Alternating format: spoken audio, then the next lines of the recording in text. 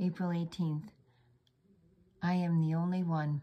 Jesus is the only one who can save people. No one else in the world is able to save us. Acts 4:12. Thank me for the amazing gift of forgiving all your sins. I am your Savior God, the only one who can give you this blessing of forgiveness. I bought this gift at a terrible price, my death on the cross. You can receive my forgiveness and become my child by receiving me and believing in my name. My name, Jesus, means the Lord saves. To get this gift of salvation, you must trust me as your only hope, believing that I am the one who saves you from all your sins. Those who follow me are not judged guilty.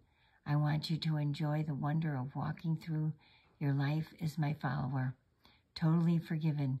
Because I give you this gift, thank me and try to please me above anyone else. You don't have to do good things to make me love you. I already love you. Instead, do good things for me because your heart is so grateful.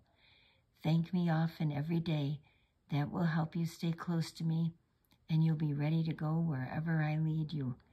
Be joyful, dear child, because through me you are set free from your sins.